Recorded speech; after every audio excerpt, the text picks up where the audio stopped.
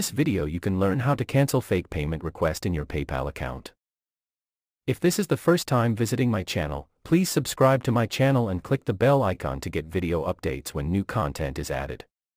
First we need to log into our PayPal account. In our PayPal site dashboard, we can see all the payment requests received.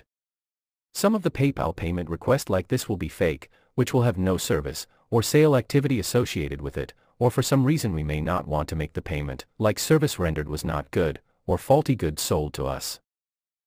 To cancel payment requests, click on the payment request link. And next in this page, we can cancel the payment by clicking on this cancel link here.